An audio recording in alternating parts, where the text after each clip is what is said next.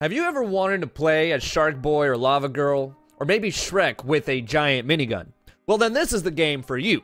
Hello, all you beautiful people out there. What's going on? It's Brit coming fast with another video, and I just physically cringed at my own intro if you guys caught that.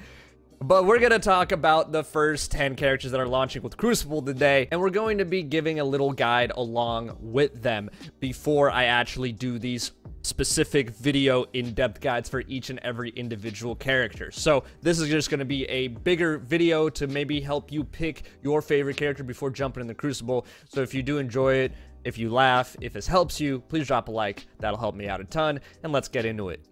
Looking at the roster here, you have Call of Duty Soldier 69, Lava Girl, Shrek with a minigun, Literal Toxic Cancer, Princess of Persia, Literal Toxic Cancer but a robot, Shark Boy, Fat Jesus, Fish Sticks in Your Mouth, and Daddy Issues.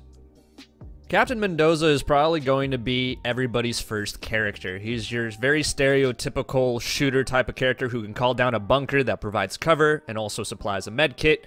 He can sprint around and shoot a gun that can get headshots for bonus damage, and he has a flash grenade that will completely wipe out the enemy's team if you land it in front of their eyes, just like any first-person shooter you've ever played, like Counter-Strike or Call of Duty.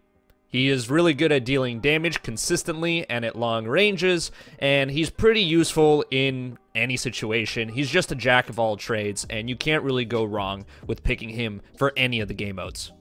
Summer is a really good farmer and also very mobile in combat and in traversal. You're usually going to use your fireballs at distance and then wait until the perfect opportunity to thrust your way into the face of the enemy to blast them with flames and your other abilities. Be careful not to overheat though, because her abilities aren't on cooldown. There's just that bar in the middle that's going to give you a heat warning if you get too close, and if you overheat, you're going to get caught stranded. Earl is my personal favorite character in the game because I love big tanky boys, and Earl has the largest health pool in the whole game. He can also deal a large amount of suppressed fire and damage with his minigun that can really apply a lot of pressure in team fights, and he can also defend his allies using his vents by deflecting projectiles and knocking enemies back. He also has good mobility, using his thrusters to get out of sticky situations, so he's just a very forgiving character and really good for new players. Tosca is a toxic rat that can blink around and through objects, use a smokescreen to impair enemy vision, and has wall hacks with her goggles. She also has a sticky grenade that does even more damage if the damage she did wasn't enough for you already. She also interacts with objects 25% faster, so she's your go-to character when you want to deal damage and when you want to secure objectives like Harvesters and Hearts of the Hives.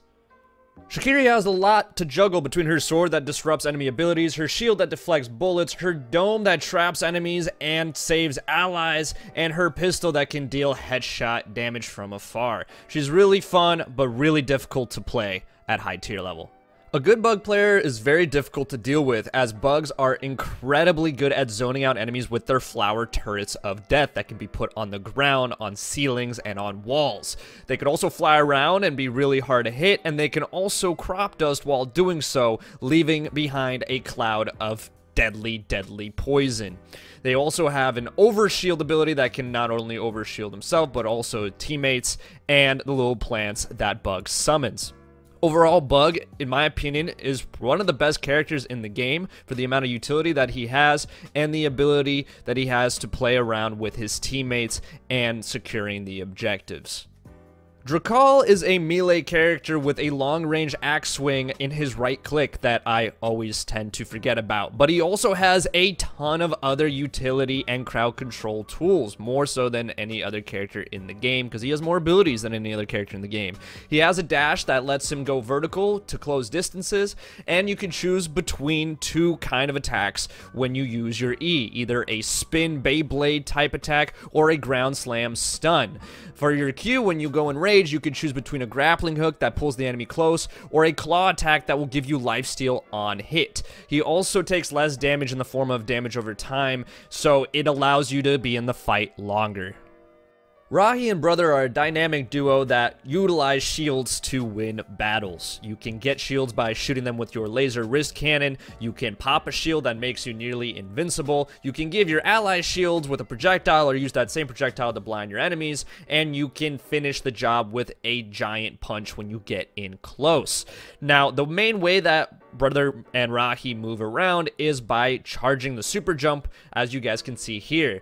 Brother can also be sent out to a certain location, and then you can activate the button again and teleport to that location, but it takes a while for Brother to get there, and usually you use that little robot before you even get into a fight, so you have a getaway plan, because as I said, Rahi is pretty slow, but he's fun to punch with.